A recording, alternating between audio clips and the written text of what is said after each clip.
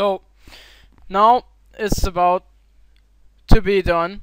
Only needs 0.05%, and there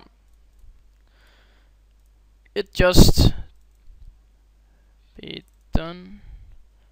Yes, here we have the server, and you have the exe here. So now we are gonna enter the CSS folder and go to cstrike and CFG. Take your server CFG file, cut it, and paste it into your CFG folder. So now you have your settings in your server. So now hit the internet button and go straight to Google, and you need to search for Steam CMD. Go to the first link, and on the website there is a blue dialog link like on srcds. Click the windows.zip file and you'll get the Steam CMD WinRAR file.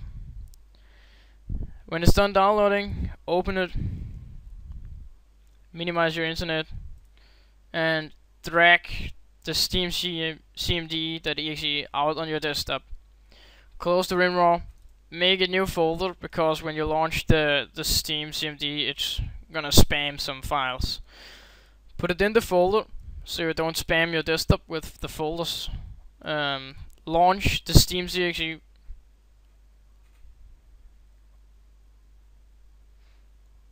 Then the folders are about to be spammed. You can see,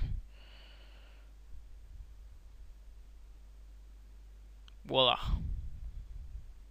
Then now you have the Steam CMD installed and up to date. So you need to write login anonymous and then click enter, and then it will connect you to the Steam public anonymously.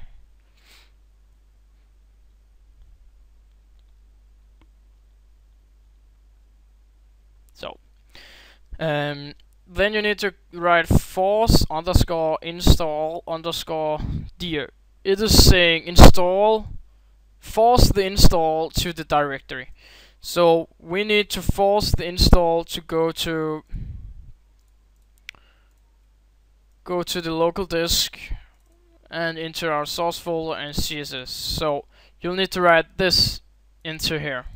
So I'm starting to write local disk slash source1/CSS and then click enter. So now the program here is in this folder. So now you need to write app update and then 232.330. That's the number of source dedicated server. You can scroll down here and you can find it right here. It's for the Counter-Strike source dedicated server, 232.330. So write that into your CMD and click enter. So now it will actually download one more Counter-Strike source server, but it is only overwriting the files that isn't up to date. So you're not downloading a whole server, only updating the old files. You can see it was rail dating. But I'm gonna pause the video again and I will return when this is almost done. So see ya about some minutes.